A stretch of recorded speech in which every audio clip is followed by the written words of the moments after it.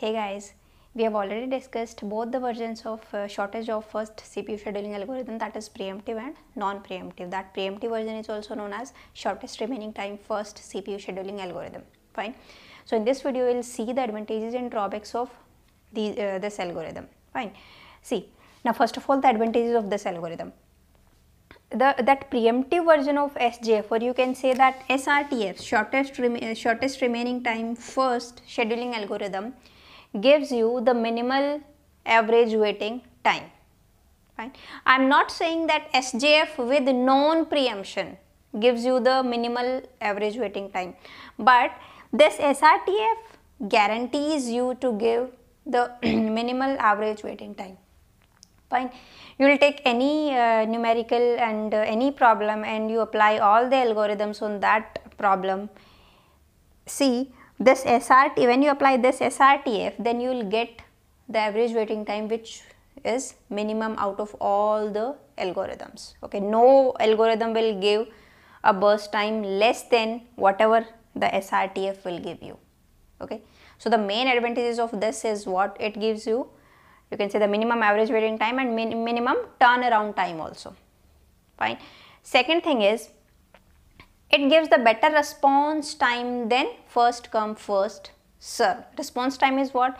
When the CPU would be allocated the first time to the process after arrival of that process.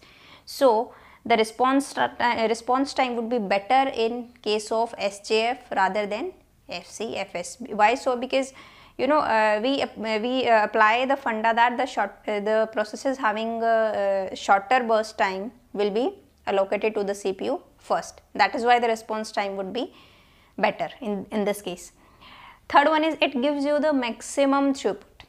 Now throughput is what? You can say number of processes per unit time. Like see, when you solve any numerical, then this you draw the Gantt chart, or you can say from here to here. Suppose we have completed 1, 2, 3, 4, 5 processes, suppose. Fine. So, and here we have like from 0 to let us suppose 22.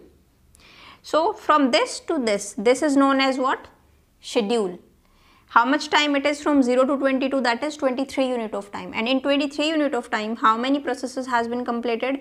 5 processes. So, throughput would be 5 divided by 23. So, this is what the throughput. Fine. So, this SJF will give you the maximum throughput. Fine. Or you can say the SRTF, specifically if you say, then you can say SRTF will give you the maximum throughput. Okay. See, this overall throughput would be same for all the processes from starting to the ending. Suppose this is the ending of the Gantt chart. This overall throughput would be same for all the algorithms, because obviously if there are 5 processes, then 5 processes would be there till from starting to the ending of this Gantt chart. But main funda is what? When you stop at any point, the schedule at any point, and then you check the throughput from here to here, in that case you can say that this SRTF will give you the maximum throughput. Okay. More and because in SRTF, or you can say in SJF, we try to complete, or we try to execute the processes as early as possible, because we choose the processes having a minimum burst time first. So we try to execute the processes, many processes, more and more processes as early as possible. That is why it gives you the maximum throughput. You check at any point of time in between the schedule. See, you can see overall throughput would be same for all the algorithms. Okay. Now the fourth point is, it provides a standard for other algorithm in case of average waiting time. Okay. Standard means what? See, no algorithm will give you the burst time less than this SRTF will give. Okay.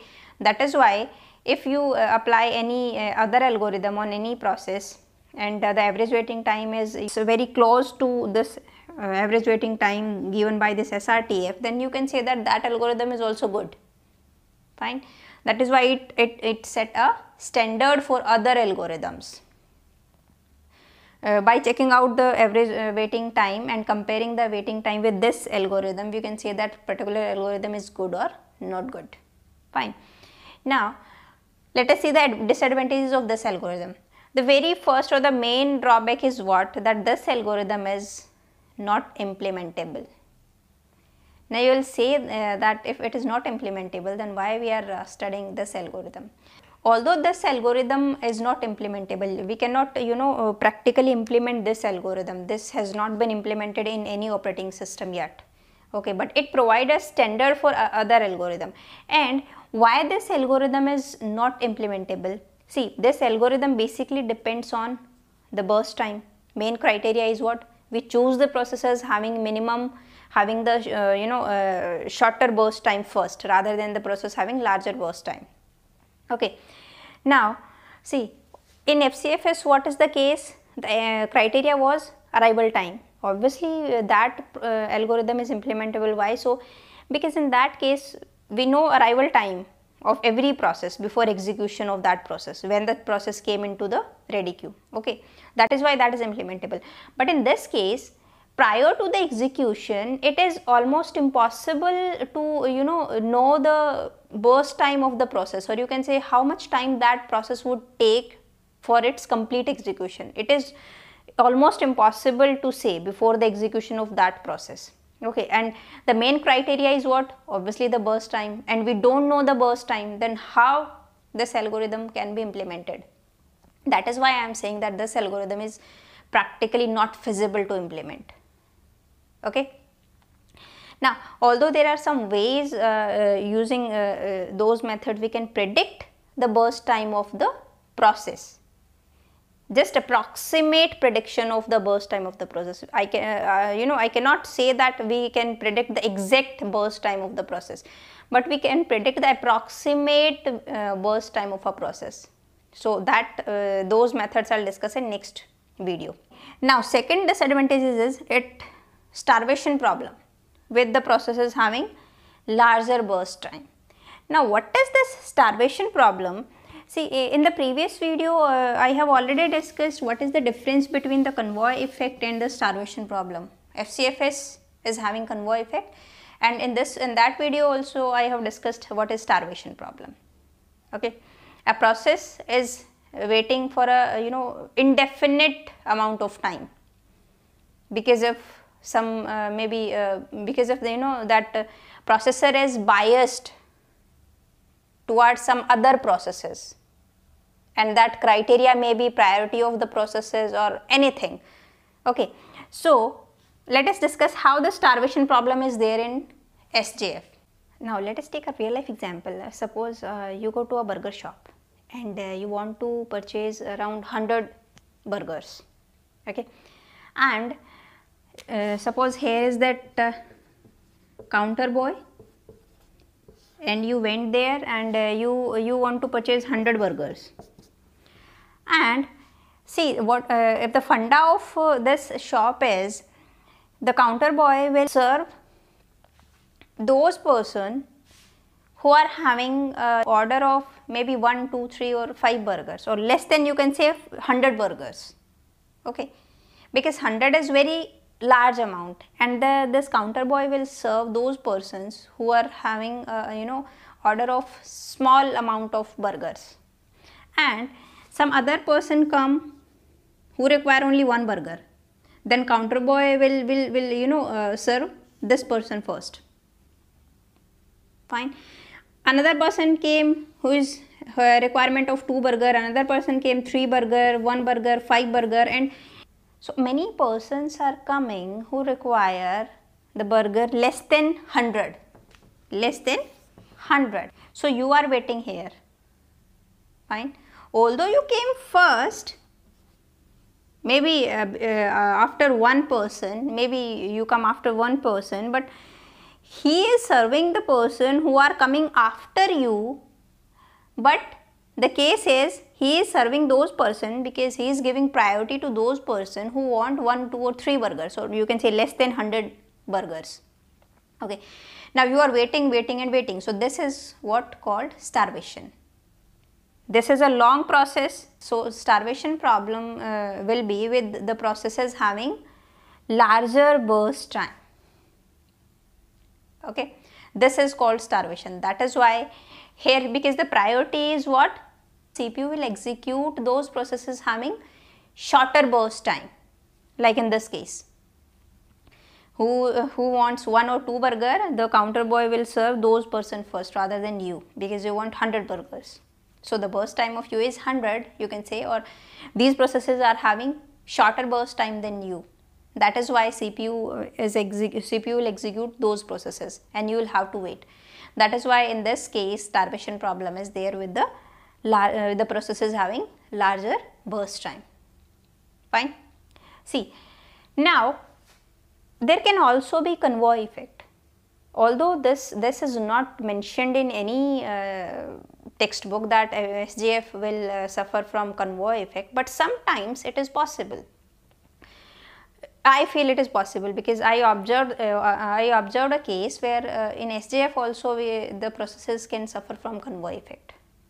Okay. Now let us take that example. See, I am taking two cases, case 1 and this one is case 2. Now we are going to apply SJF with non-preemption case. SJF with non-preemption. I am not taking the example of SRTF, okay, with preemption, because that gives you that is the best one. See, here Gantt chart will start the time from 0. At 0 only one process is there, that is P1. So we are taking SJF with non-preemption. Non-preemption in that case, once CPU is allocated to one process, that process will continue its execution till its termination. Now the burst time is of this one is 50, so it will execute till 50. Now next, see, at 50 we have one, this one is done, P2 and P3 in a ready queue. Now pick the process having minimum burst time, 1 and 1. The burst time is same for both the processes. In that case you will check the arrival time, or you will apply first come first serve. Now check out who came first. P2, arrival time of this one is 1, this one is 2, 1 is less than this 2, so we will allocate CPU to P2 for 1 unit of time. Burst time is 1, 51, and after that P3, and this one is 50. Sorry, this one is burst time is 1, so this would be 52. Now calculate the completion time. Completion time of P1 is what? At what time P1 has been completed? At time 50. For P2 it's 51. For P3 it's 52. Now turnaround time. Turnaround time would be completion time minus arrival time. 50 minus 0, that is 50. 51 minus 1, 50. 52 minus 2, that is 50. Now waiting time. Waiting time would be turnaround time minus burst time. Turnaround time, burst time, 50 minus 50, 50 minus 1, 49, 50 minus 1, that is 49. Okay. Now the average would be, so the average waiting time would be 32.6. Now check out this case. Draw a Gantt chart. Time will start from 0. At 0 we have two processes, P2 and P3.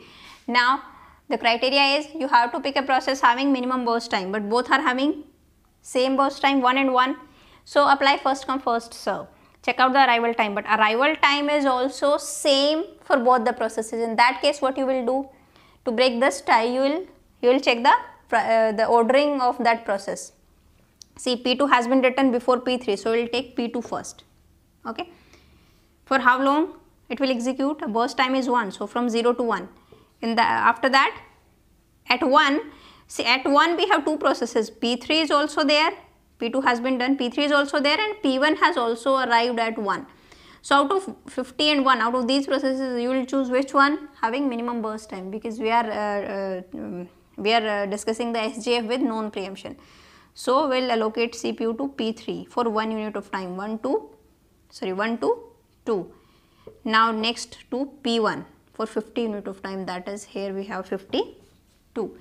Now here calculate completion time of P1, it's 52, completion time of P2, 1, completion time of P3, 2. Turnaround time means completion time minus arrival time, 52 minus 1, 51, 1 minus 0, 1, 2 minus 0, that is 2. Now check out the waiting time, turnaround time minus burst time, 51 minus 50, 1, 1 minus 1, 0, 2 minus 1, that is 1. Average waiting time would be 2 by 3, that is 0.6. Now you can compare, although we have applied what here, SJF with non-preemption.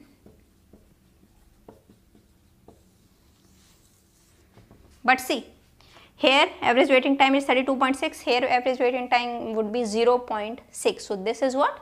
Convoy effect. We have discussed this in FCFS.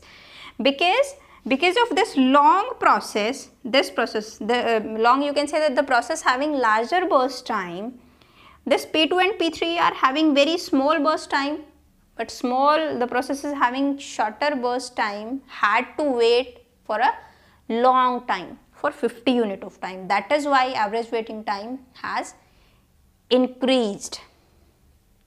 Okay. So for the same thing here, we have three processes, same burst time, but the change is what? Only the arrival time. Okay. Here the processes having shorter burst time came first. That is why we allocate CPU to those processes first, and that is why average waiting time is very less. So we can say that, see, I feel that we cannot say that SJF remove the convoy effect totally. Yes, in SRTF there is no convoy effect, but SJF with non-preemption is having convoy effect in some cases. Okay. In next video, I will discuss how to predict the burst time. What are the methods to predict the burst time for SJF? Fine. So till then, bye bye. Take care.